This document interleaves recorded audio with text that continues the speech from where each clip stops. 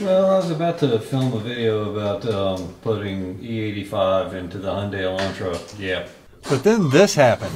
It's overdue, I suppose. This is Chad, and that's been his red GSX in the background this whole time. They're both unpaid extras that we can all learn from. The front fell off. Well, some of them are built so the front doesn't fall off at all. When your next bay neighbor whose trailer you want to borrow decides he wants to use your tools to measure his block, you oblige.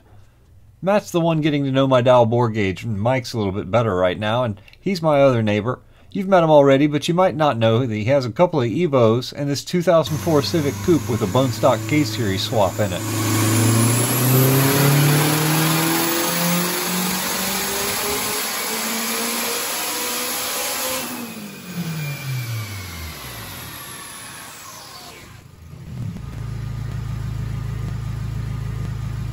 Congratulations on your 500 horsepower Honda. 510.3. 510 on an eBay $250 turbo. That's what I'm talking about. It's an ultra budget build burning E85 that gets down.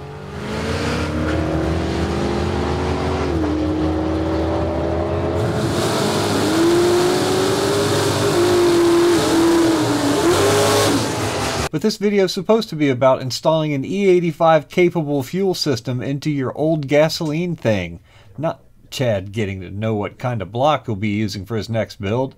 But you'll be seeing more of them. Like I said, these are my neighbors.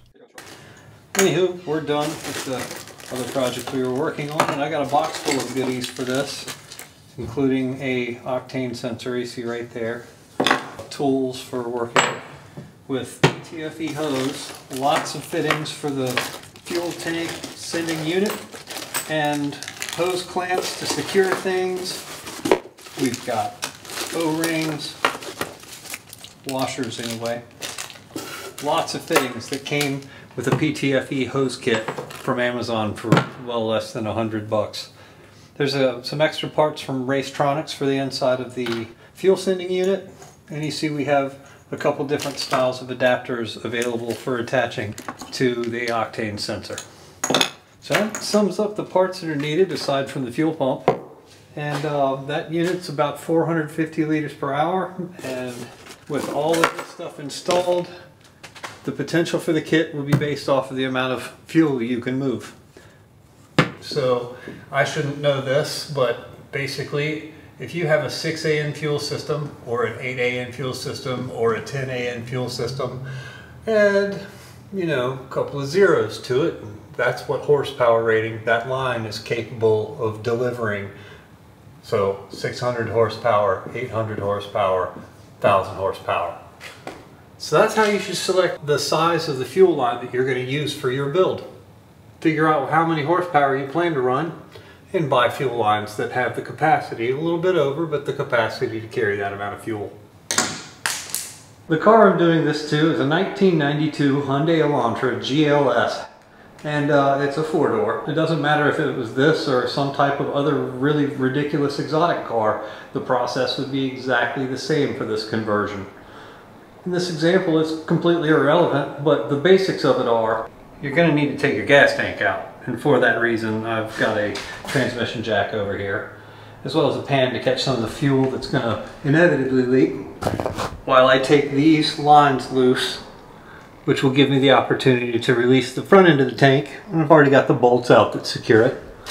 And then we have a fuel filler neck and a vent back here that have to be taken loose. And these are all just hoses.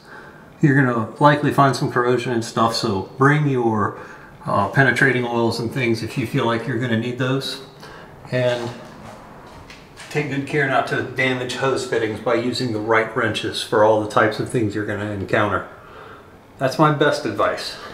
I'll give you my worst advice later. Safety squint engaged.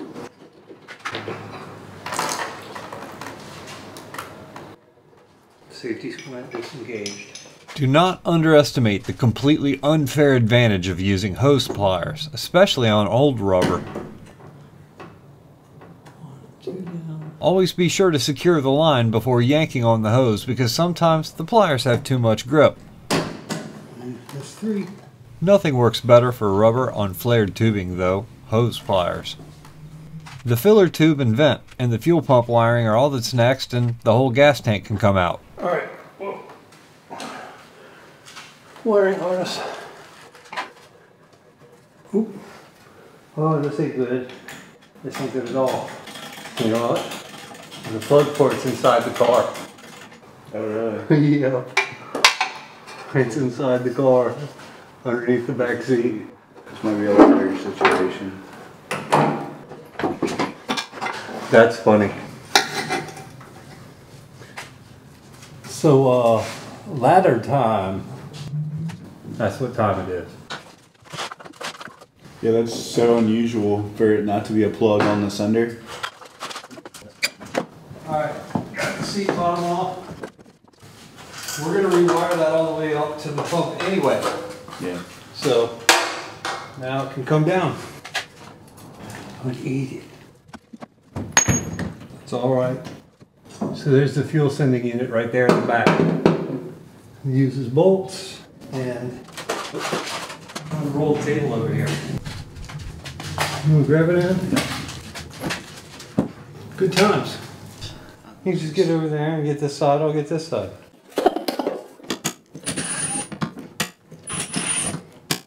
Okay, yours is faster. Okay, these things work pretty good. There you go. Winner. At this point, there's nothing left but 3 lines holding the fuel sending unit into the gas tank. I used flare wrenches on the steel fuel fittings. When you find copper, your best bet is often to just grab vice grips. All of this is subject to change here, but for those of you fortunate enough to have 5/16 inch or 3/8 inch fuel lines already, which my car does not have, we're going to demonstrate what you could do before going completely ham. It's not too bad down in there. It's actually a pretty good design. Can you see that? It's got a little bucket down in the bottom. Thing's probably got a capacity of, I don't know, I'd say a little over a liter, maybe around a half gallons or so, you know? So if you look down in here, there's a little tube. That's where that thing fills to keep it with the level of the rest of the tank. I don't know if that's got a spring load or a baffle or anything like that in it, but the return is going to drain into this pan. So because the return's coming in here, it's going to constantly keep the level of this higher than the rest of the tank when the gas is low. So that's a good design. I'm actually surprised to see that it's like this. A lot of people go through a lot of effort to make a little, you know, swirl tank or something inside of here. This kind of has it from the factory, and that's neat for an Elantra. And here's what we need to modify. For those of you with an in-tank fuel pump, the sending unit is just simply a mount for the pump. Some have fuel level sensors, but mine does not. The first generation Hyundai Elantra uses a separate sensor. There's just a power wire and a ground that pass through a bulkhead, and there's only one fuel hose between the pump and the lid to worry about. Once the wires and the fuel hose are removed, the pump slides right out because it's not even the pump that was originally in here to begin with. This is a larger than stock pump, and I'm installing one that's even larger and weirder. There we go. There's the thing. You simply need to mount whatever shaped pump securely in a way where it can suck up every last bit of fuel in the tank. So I would imagine you just have to cut it really low on here, just as close as you can to the bottom. I could do that easy way.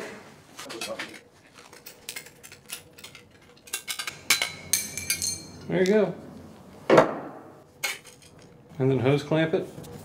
I mean, couldn't get any easier than that. We'll see where it lines up in the bottom of the tank.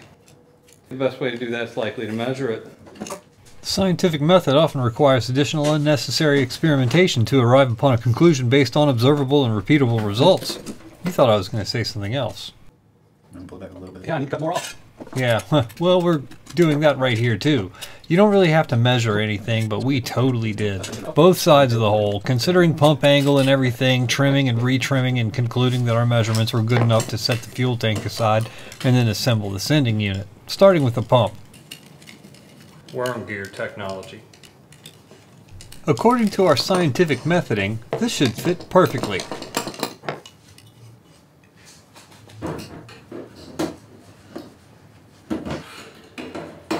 But how can anyone really know? More scientific methodification. You know what I could do? I could loosen this clamp up, pull it out a little bit, push it down in there, and let it set its depth, and then push it up another ½ inch. That would ensure that I can burn all the gas in the tank into my... I think you're pretty close, but you can I think try I to am. test to see, yeah. I think I am too. It's a good method to testing. So you see that? I'll just snug this down a little bit so it can still move, but it's stiff. And install this in the orientation it goes in, which would be like that. Press it down until it's fully seated. And carefully remove it so that you don't adjust its position. There you go. That's where it says to be. Now we don't want it pressing right up against the bottom of the tank. You know, you see it's got about 1/8 of an inch there. So we're going to slide that up a bit and then lock it down.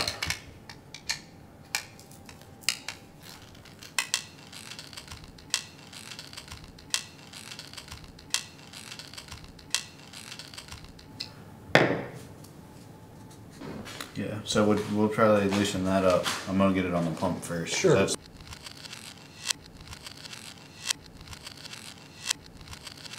We cut it pretty good, best I can tell you.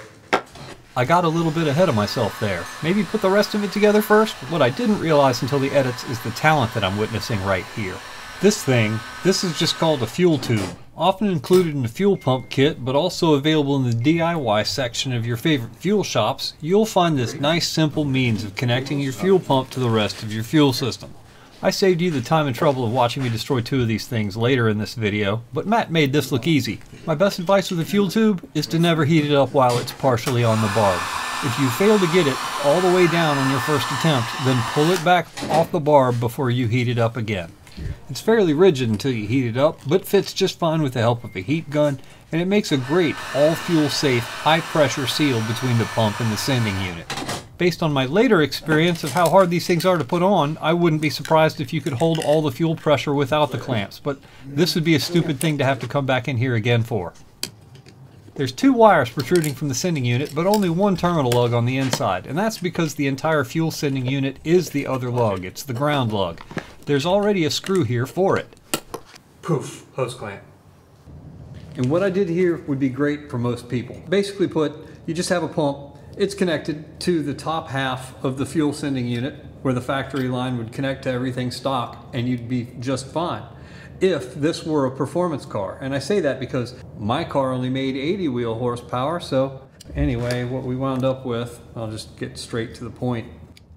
Alright, and this is the return line. Oh, 1/4 inch inner diameter. Dang it, fuel sending line is also the same sort of thing. It's 1/4 inch diameter. So, just to give you an idea, the hose we're going to use is 3/8 inch inner diameter. And you can imagine that there's a drastic difference in fuel flow between 1/4 inch and this. Pretty drastic difference. So as convenient as it was just to have everything plugged right in and fit like factory, you know, in my case it has to be a little different. All this is going to go away. Because of the slight inconvenience, I have to do something that most of you probably won't. I'm going to use 2 kits, so there we go. Fortunately, I get a couple extra of those. That was a nice thing to have in the package. And you'll see here, it comes with 2 of each kind of fitting. Except for one very important one. 2 very important ones. And that would be these. This is the piece that will allow you to plug and play your octane sensor. If I snap this on there, that'll grab on and, well, you'll see it. Oh, why not? So yeah, if you want to take this off, you squeeze the things, now it's on there. If you want to remove that, now you gotta use a pick.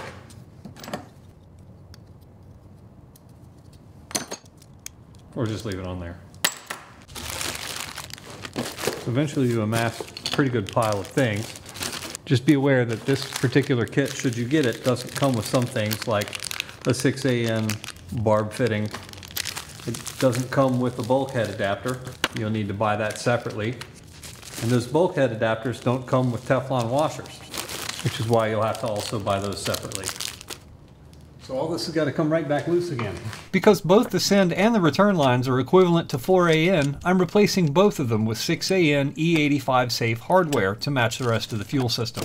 It's easy enough just to modify the existing fuel pressure sending unit with a few simple tools so that you can install both of the bulkhead fittings through it. To make room for the bulkheads, we need to cut off both the factory lines first, which are welded to the lid, and then make the holes bigger. For this, I'm just going to use a cutoff wheel. I'm being fairly careful because this isn't an easy part to find anymore in a junkyard if I screw it up, and I'd rather not have to make another one from scratch. To remove the other side of the fitting, I'm just relying on the inside of the tubing to center the step drill bit for me, and I'm only removing enough materials so that I can break the line off once I'm far enough through it. Then I'll recheck how far I have to take the hole. Of course, this isn't the safest way to drill this out. I'm only doing it like this because my bench vise is about 1,650 feet away from me right now, and I forgot my clamp.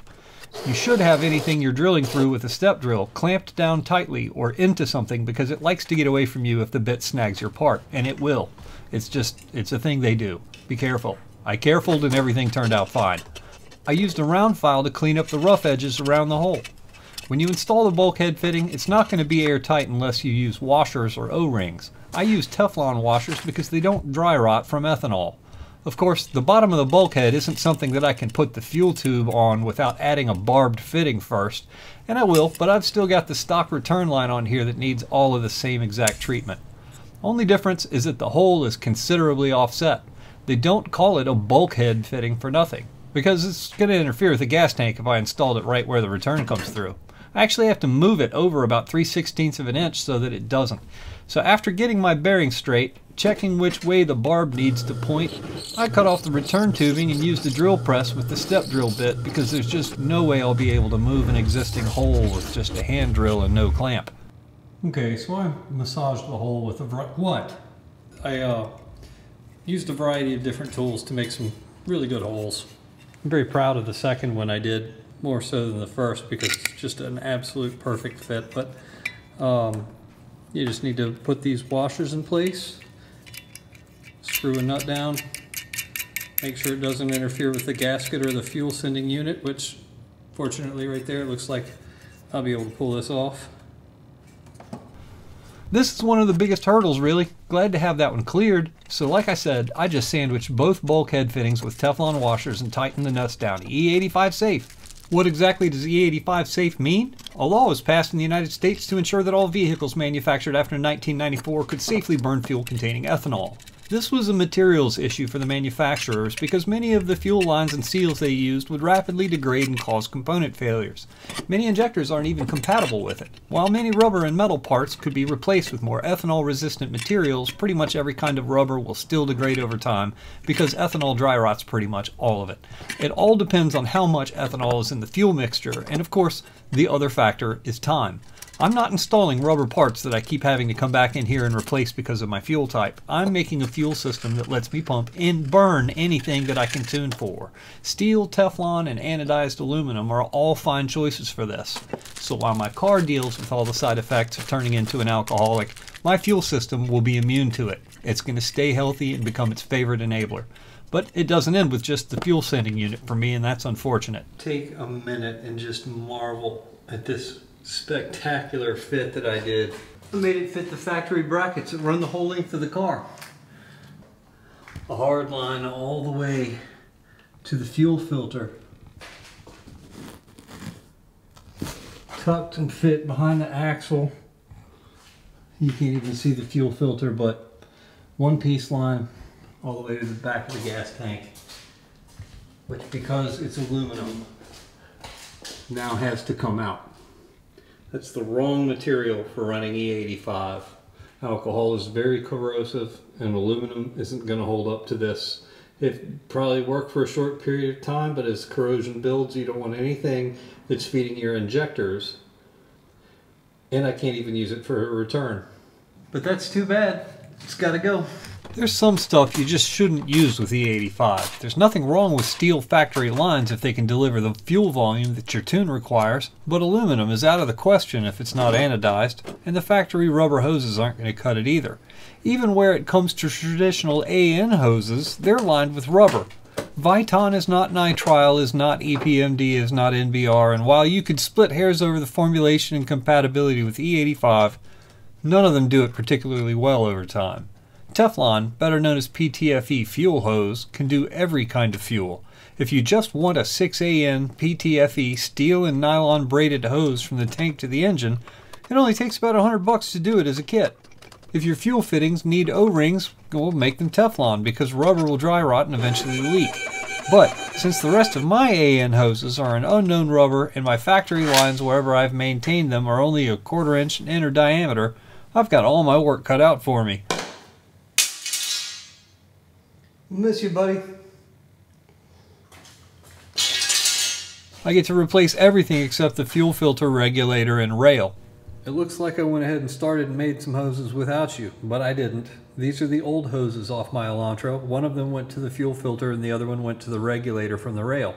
And these also are regular AN hoses. And they look very much like the same line that we're using, right? I mean, it's nylon braided hose, correct? They're actually very different. These are the ones that have the rubber lining inside of them.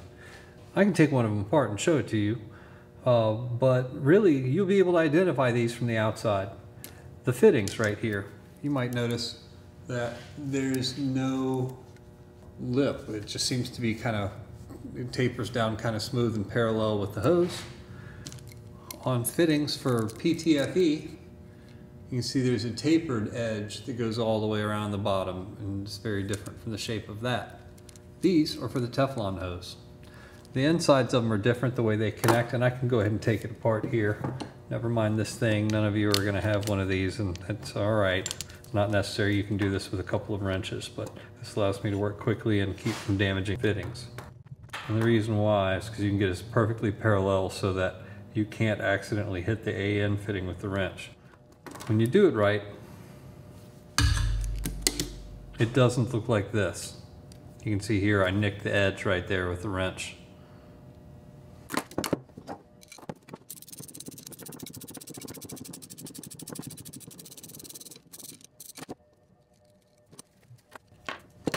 These fittings are completely reusable. All you'd have to do is jam this thing into a new piece of hose with this piece on it and screw it back down and send her for another round.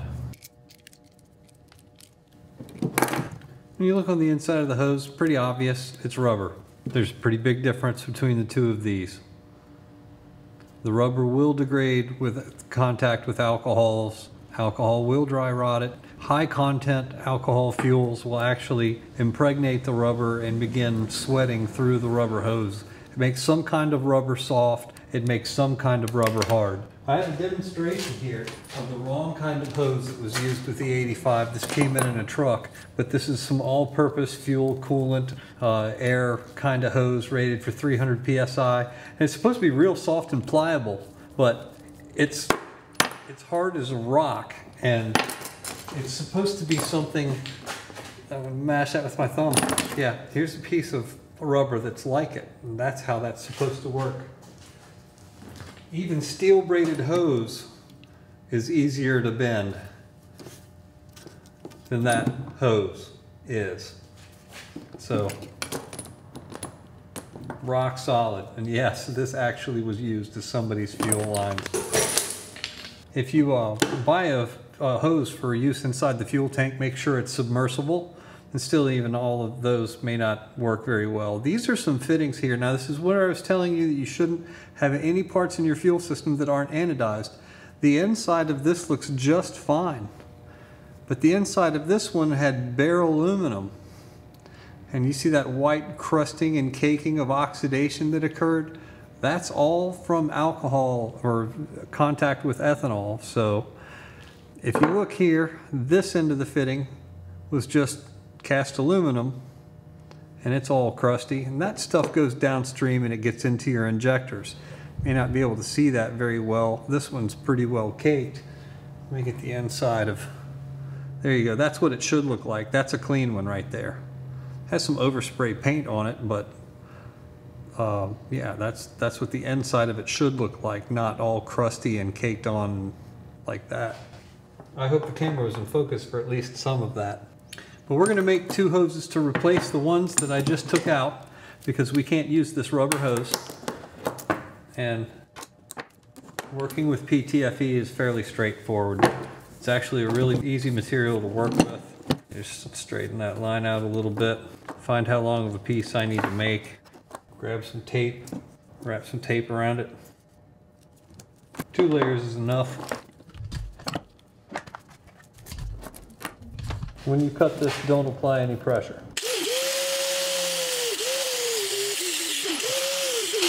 It's absolutely terrible.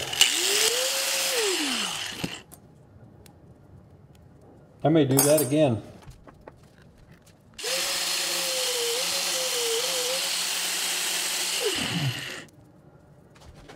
If you cut it well, you wouldn't have to do this.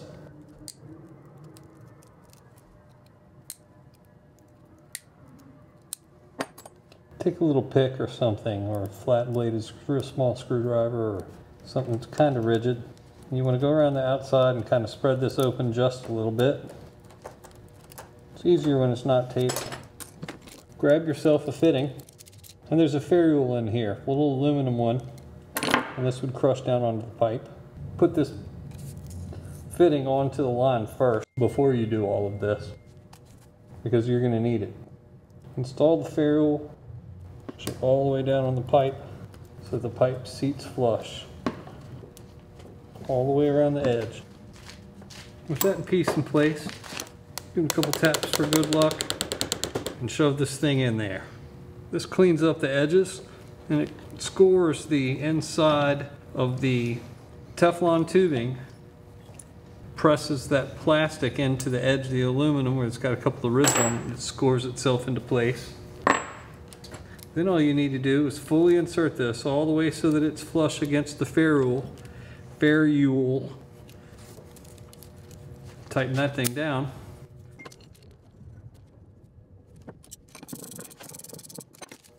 I don't like that. It doesn't line up exactly where I want it, so there you have it, one end done. There's a 45 on the other end. So one more time again, you have the ferrule, you have the collar, put this thing on here. It's easier when it's taped. You just run the pick around it, spread it out enough to get the ferrule on it. Get it flush all the way around the edge. Jam it to roll the inner edge and to seat it into the ferrule. Fitting, collar. One down. I'm struggling with my angle grinder because somebody used it and set it up for a lefty, but I'm a righty. Much better when your guard isn't on backwards.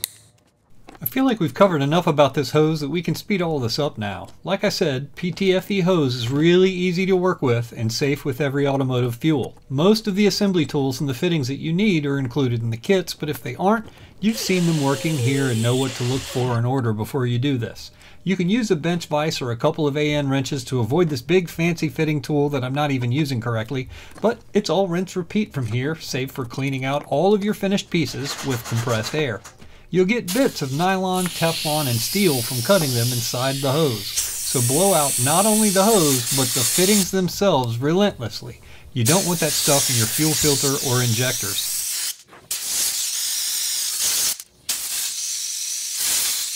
I put a straight fitting on a hose to attach to the fuel filter and ran it the length of the car to the gas tank. This is my fuel send line. I won't be able to trim it to length until I reinstall the gas tank, but we've still got some work to do before I get there. I'd like to use the factory fuel line clips somehow, if at all possible. It doesn't look like I'll be able to get them both in here, but I'll try. Most of you with goals under 500 horsepower will probably be able to use your factory fuel send line as your new return line. I can't do that because I already deleted the factory steel line in it years ago in favor of the aluminum line that we just removed, but it wouldn't have made any difference anyway had I not, because everything on my car was still a 1/4 inch inner diameter. So my factory return goes away. I cut it in half to make removing it from the engine bay side a lot easier because it bends and routes around all kinds of things up there. I just used my angle grinder to remove the stays that were too small for the line. But even with removing that, both lines still aren't going to fit in here together. I guess I'll clean up all this with zip ties later. Now to remove the front half of the fuel return line. When I did this before, I ran the hard line all the way to the regulator. I also didn't have a lift. I did all this on a concrete floor. This is so much better. Now for the return, because we had to cut the return line off, you can chalk this up to the scientific method. We peeled one of these hoses, squished up the steel braiding and pulled it off, and since this is the return, it's a no pressure line essentially, because it's open on the bottom end. We just used a straight fitting and compress that thing on there, and I'm able to make a fuel return. It just spits out all the way low into the tank so that we don't froth it up and make a bunch of air bubbles. So I think that's going to work out great. We just need an electrical bulkhead to connect a 10 gauge line, and I got to figure out how to get that thing out of there. The factory electrical bulkhead on this car appears to just be a bunch of silicone injected into a paper-like surround to help it keep its shape while it dried during manufacturing. I don't need to be kind to any of this because I'm replacing all of it with something different. This is my own personal preference because everything upstream electrically is now a big long single piece of 10 gauge wire connected to the battery through a 30 amp relay. The process for me is not much different from what we just did with both of the fuel bulkhead fittings. I just have to drill the right sized hole to make the electrical bulkhead that I bought fit in it. The part I bought is sold by Racetronics. It goes together with a cap screw and 2 Delrin bushings, 4 O-rings, and a couple of lock nuts and washers. It's designed for a 4mm depth, and I've only got half of that to work with here. But it's Delrin. I can cut it. Here's another look at it. It goes together oriented like this. When you cut this hole, don't rely on the step drill to do the final hole. Use a round file or a die grinder to sneak up on it just to the point where it almost fits, and then stop. The tighter this fits, the less chance you're going to have of creating a fuel leak. Even though there's O-rings all around, the tight fit with the cap screw will crush the Delrin into the lid once it's tight to make it seal even better. To cut the Delrin bushing, I just removed the O-ring so that it protruded through the hole a little bit, pressed it tightly against the lid, and cut off the excess with the razor blade. That helped me use the lid as a guide to make one smooth, straight cut. Now, with those 2 extra millimeters removed, the bulkhead can be attached to the lid. I have chosen not to disassemble my fuel pump to replace the factory 14 gauge wires on it with 10 gauge, but I have opted to splice a section of 10 gauge TXL wire with a ring terminal on it since I have to extend these wires anyway. This is a used pump, so the plastic will be more brittle. Add to that, the pump was originally designed with wiring that matches its electrical demand on the circuit. All the 10 gauge does is ensure the power that it can pull is always available. If I had 2 or multiple fuel pumps in here, the same thing applies. The power for all the pumps would still be always available. There's my logic in doing this. It's not a matter of when on this car, it's if. It actually does make my work here more serviceable in the future if I should ever have to do any of this again. The fuel pump power and ground are now attached to the sending unit. Now I have to just install the new fuel return line we made for inside the tank, put the gasket back on it, and we're done with it. That's weird, because you never saw me put the fuel tube back on it. There's a reason for that. I'm not as good as that as Matt is. I needed every sort of training wheel necessary to get the pump to fit the AN barb, and it protruded so far out that I even had to shrink it. More about that. I fought this fuel tube so hard. It's very easy to go a little too far and cause the hose to collapse on itself or twist and melt or just break right off, really. My advice is if you're going to use this kind of thing, don't just buy the one, buy extras and buy a few different lengths because you don't really know exactly how it's going to fit inside your tank. I managed to really shrink this fuel tube. I trimmed it, as you can see, about a ½ inch on each side, and I will tell you and be honest, drill bits were involved. I used the drill bit to keep everything straight. Had this pressing down on it, and used a heat gun to shrink all this stuff as much as I could because I didn't want to do the big tube and the loop thing. So eventually I ended up with this, and I'm really happy with the results. Fits all the way down in there when you compress it, and when we use the hose clamp to clamp it in, it'll keep all that right in place exactly where I need it. Nice, solid fit. I figured I'd go back and explain that one. I suck at it, but even I could do it. The sending unit is finished, but I'm not installing it in the tank yet because I still need to run, cut, and trim a fuel return line as well. The fuel return is only slightly more complicated than the send line because it has an electrical thing in it. I called this thing an octane sensor, and that's not really what it is. It's actually a content sensor. It's capable of measuring the amount of ethanol that's in your fuel. So basically it's a capacitive device that sends a signal through this thing, and it reads the frequency and sends that back to the ECU, and your ECU is able to determine how much ethanol there is. There are two different tables in ECMlink. You have a min octane and a max octane. I called this an octane sensor because essentially that's the trickery that it uses in order to be able to keep the fuel correct without me having to get a laptop and retune my car every single time I change fuels or don't have a pure mixture. This is going to add FlexFuel capability to a car that otherwise wouldn't have it, but because my ECU supports it, it's going to be fairly straightforward. I still have to wire it.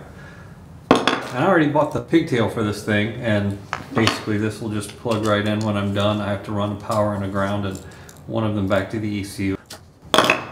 We'll get there. But in order to install that content sensor, I have to put these guys in line with some of the PTFE hose, and I've got another bundle of hose, but really if I were smart, I'd be using some excess off the line that's already on the Hyundai. I still have to take that off and blow it out when we're done. But let's look at where this is going to get installed.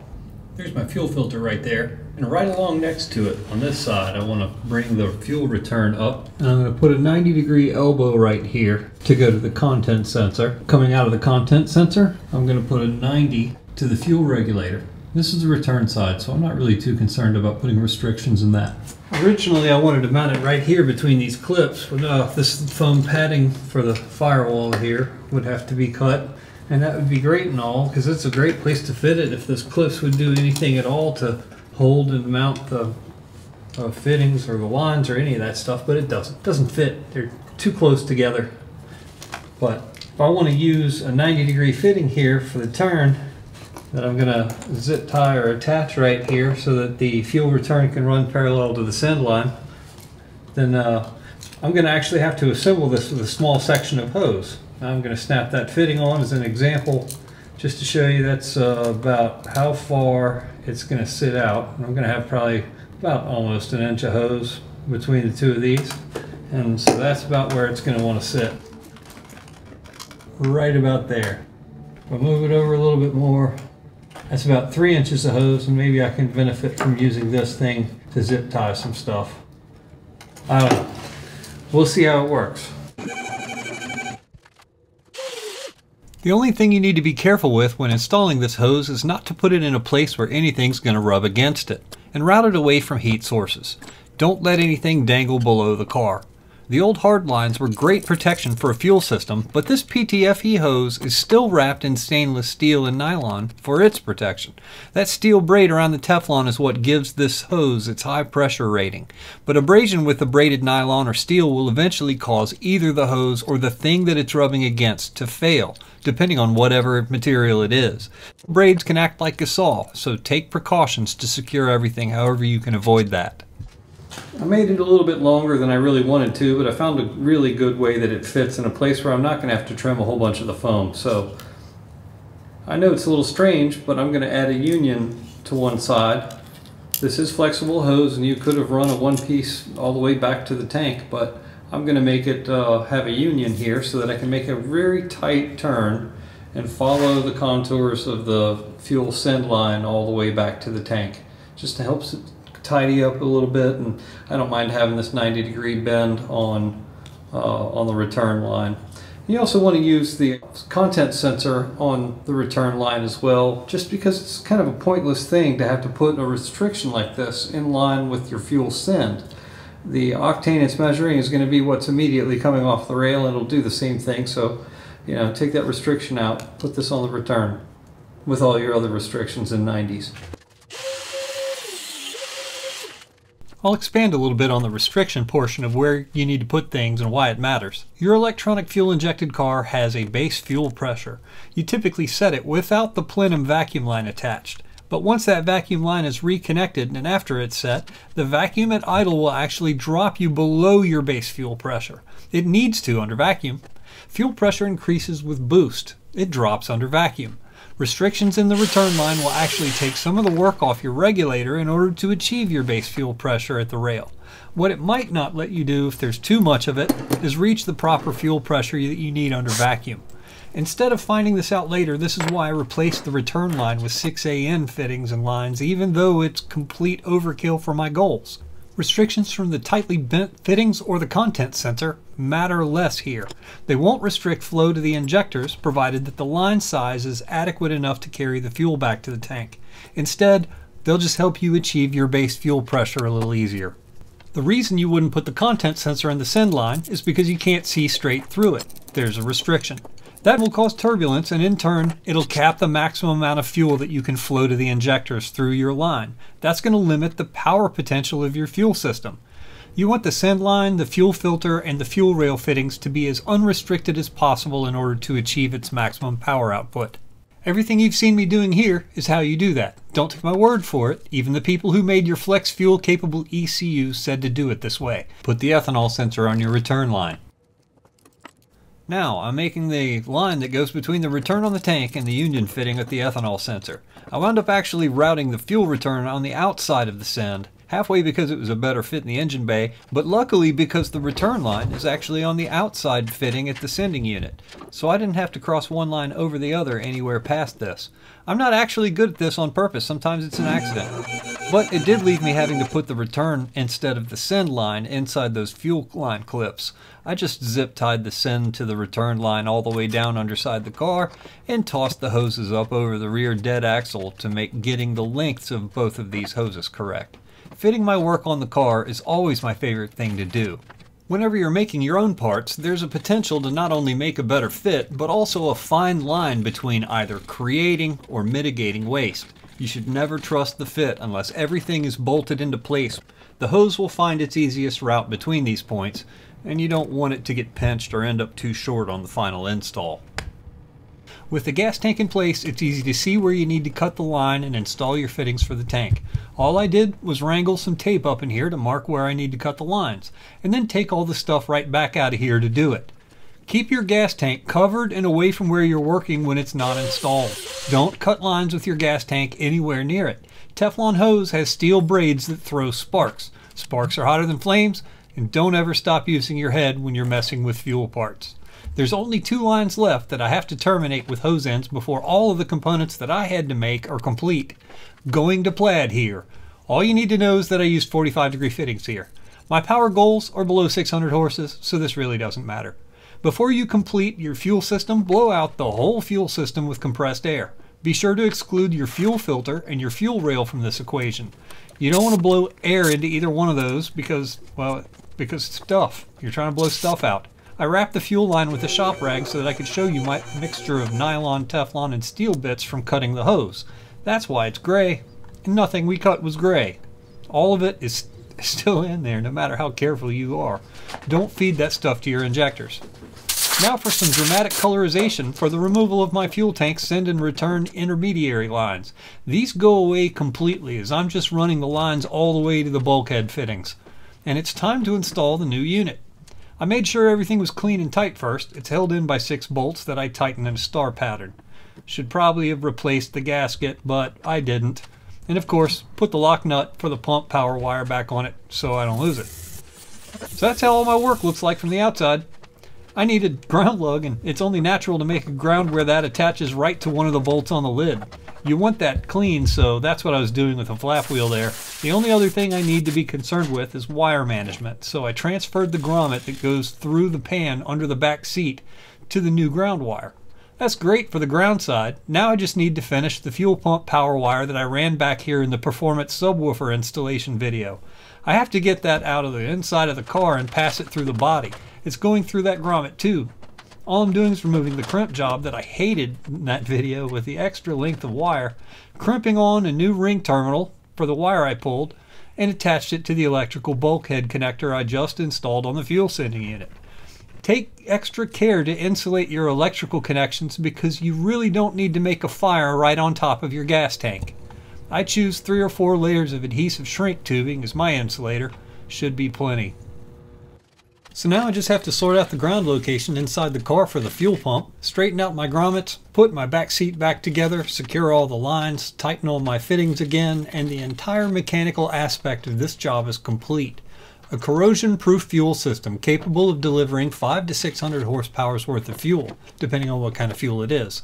In my case, it's just going to be corn juice whenever it feels right.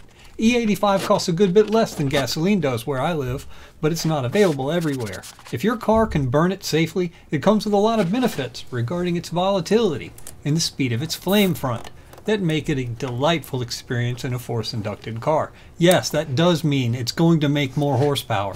It's going to make more boost too. What stops most people from doing it is having to retune their car for it because its air-fuel ratio is very different. Not all cars can do this. It takes more ethanol in order for your car to run right. This is why my installation has added hardware installed to adapt itself from one pure fuel type to the next one automatically, or for any fuel mixture in between. It's how you do this, or how your modern FlexFuel equipped and capable car already works. 2 separate VE and 2 separate timing tables. This video is for all the cars that came without that capability, or perhaps even a poor implementation of it. Someone in the comments will tell us that this is a poor implementation of it. I don't know, man, I just work here. This is my example. Everything's tight. Now I just have to check for leaks. I ran it over a minute, heard nothing splashing, smelled no gasoline, saw no puddles, felt nothing wet. So there's nothing to taste, it's all sealed up. What's weird is my fuel pressure didn't change at all. The regulator stayed right where it was with the old pump and lines. But I did remember that the fuel tank filler hose and vent still need to go back on. Whoops. Just to prove the fuel system's complete, let's take it for a test drive.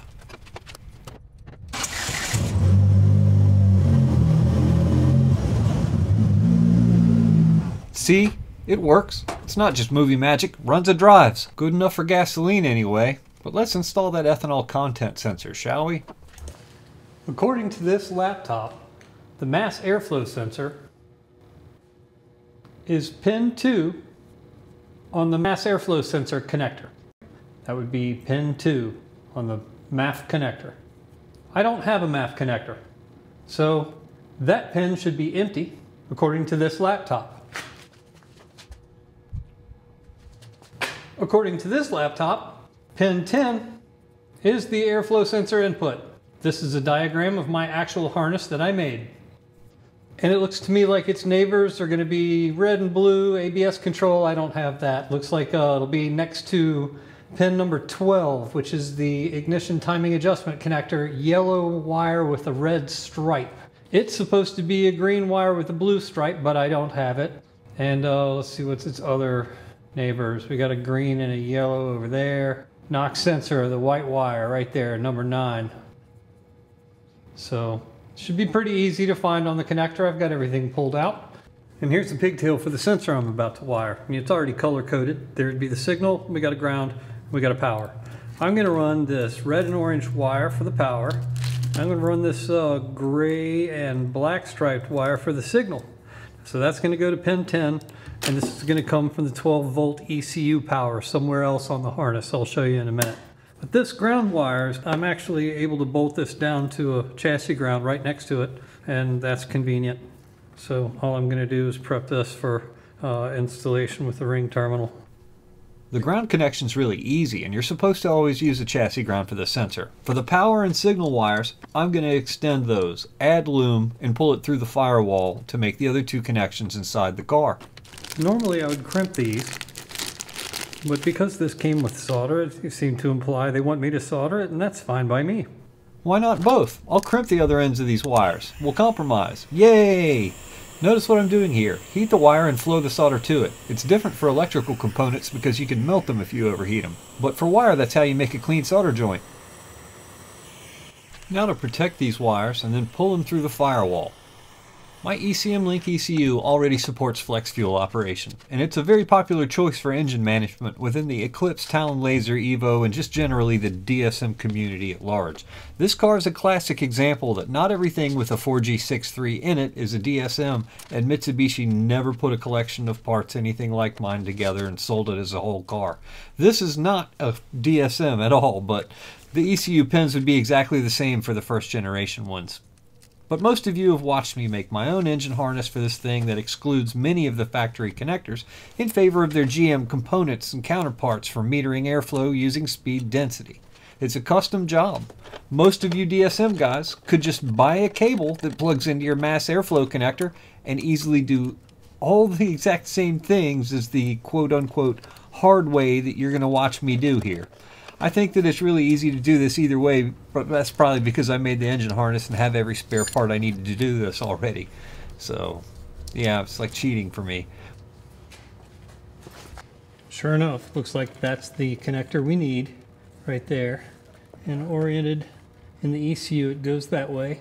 If you count across the top from left to right, 1, 2, 3, 4, 5, 6, 7, 8, 9, 10. That's an empty slot. So good news is the pin I need to do this with is already available, and I happen to have a spare ECU pin right here, along with all that cable that just came through the firewall. All I have to do is route this around and attach it, hook this red one up to 12 volt power, and the gray one terminated into pin 10, and I'm ready to rock and roll. With ECMlink, you have to already be using speed density airflow metering in order to connect an ethanol content sensor at all. Otherwise, the ECU pin that can read the ethanol sensor is in use doing something different, something else that you need. So for everyone else that doesn't have an ECU capable of supporting 2 VE tables and 2 timing curves like ECMlink can, or that can read an ethanol content sensor in general, well, then you're going to need to obtain a tuning solution that supports an ethanol content sensor at the very minimum. Just whatever you do, don't ground your sensor to the ECU harness's ground. Use a chassis ground. I didn't connect power up close to the ECU pin because you don't really want to make connections to your engine harness like that. The ends of the harness receive the most tension and stress typically, and we already saw what that can create. I had an accessory connector for my boost control solenoid that goes to the same 12 volt power supply pin on the ECU because this wire is on its own separate leg of that circuit. It just felt like the smart way for me to do this. Plus, it gave me a whole lot more room to work. I'm not going to put the dash fully back together until I know that everything works, but I still have some other prerequisites to fulfill first. I have to upgrade my ECU's firmware. The functionality of the ethanol sensor with ECMlink requires the most current release of ECMlink version 3. There's a 5-step process for this, linked in the description for those of you who don't find anything about ethanol in your aux maps tab. And that's the symptom that you'll have if the firmware or the software is out of date. If the software isn't as current as the firmware, you either won't be able to connect, or the aux maps tab won't even show up at all when you do. Seriously, why wouldn't you want your software and firmware versions to match? Just remember to upgrade the software in your tuning device first to make sure it can run the latest software prior to flashing new firmware into your ECU, because any version of the software can flash new firmware into your ECU. Do it in that order: device first, ECU second. It's kind of like checking to see if you can get your fill plug loose before draining your transmission. If you did everything right, you connect, click the live ECU config settings, and then you find your aux maps tab. That's where you should find the ethanol controls. You can enable the sensor, you can set thresholds for when to shift between the min-octane and max-octane tables based on your ethanol content percentages that the sensor's reading for fuels that you have in your area, so it can accurately interpolate any fuel mixture in between those fuels. And it can do this for you so you don't have to do math or anything special at the pump. No connecting a laptop, idiot-proof until you drive somewhere with better fuel than you normally get. There's even a global percentage you can trim in case you encounter pure ethanol and your injectors are unable to keep up. It'll never run better than if you dyno tune both fuels, and you should subscribe for that one. But the default settings are going to get you up and running. All we need to do from here is tell the ECU to add the captured FlexFuel values to its routines so that it knows it's now a FlexFuel sensor instead of a mass airflow sensor. There are reasons you might want to adjust the thresholds on this tab, but like I said, this will get you started. Next, we need to display the values so that you can see that the sensor is working. I'm starting a log because there's nowhere to currently display the values. I'm adding just the flex values to the log window, and there you go, bottom row. The flex ethanol mix value is the one that interpolates between your min and max tables. It's the percentage of alcohol that it's detecting in your fuel. Frequency is the raw hertz value the sensor's reading. Flex adjust is the amount of pulse width adjustment being applied based on ethanol content in the fuel.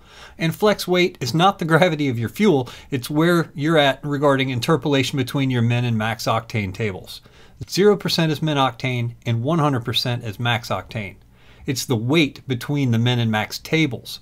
The values it's populated with appear sane for the gas that's being pumped in my region. I'm going to turn the fuel pump on now so that you can see at least something change. I've just got premium pump gas in here at the moment that I've always run, so it should be a fairly homologous mixture, but let's try it. You can see the flex mix value flutter a tiny bit with the pump running. This is telling me that I wired my sensor correctly. Never mind me toggling the old throttle pedal there. I'm just showing you the log is running because the engine's off. The lines are all straight, so yeah, it's moving. The last thing that I need to do to get ready for E85 is copy my fuel and timing tables where I've been doing all my tuning from the max octane over to the min octane tables.